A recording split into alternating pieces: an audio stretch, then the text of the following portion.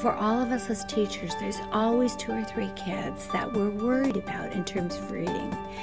And in this room, over the past 2 days, there have been representatives from every single district in our province coming together for one purpose and one purpose only. What does it take to ensure that we increase the numbers of engaged, successful readers in our province?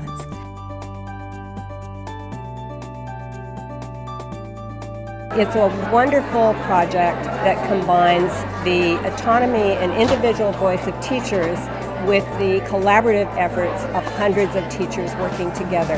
The idea that this initiative is really focusing on strengths of children, really giving teachers that empowerment to sort of what they can do in their classroom, honoring teachers' professionalism. We've got new people, we've got people in the middle of their careers, we've got people near the end of their careers, and it's that pooling of knowledge focused on kids that makes a difference. I think this is a great way for teachers to think about learning holistically, to think about reading, to think about learners in classrooms.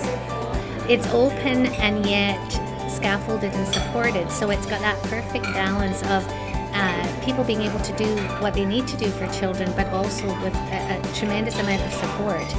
I think that it's very important that we have been included from the start, that the Aboriginal voice has been included from the start in this project, and that we're able to invite people in and increase their capacity with regards to Aboriginal history and perspectives. What I love about it the most really is the fact that teachers will be involved in conversations.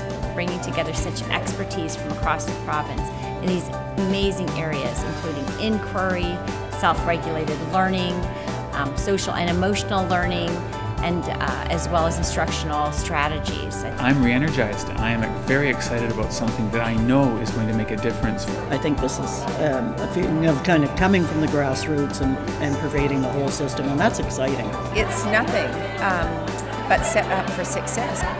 And it's exciting. You can feel the energy in the room. We need to know our art and our craft of the teaching of reading. We need to ensure that kids are having lots of opportunities to practice, that they've got just the right book, that they're hearing wonderful reading by fluent adults.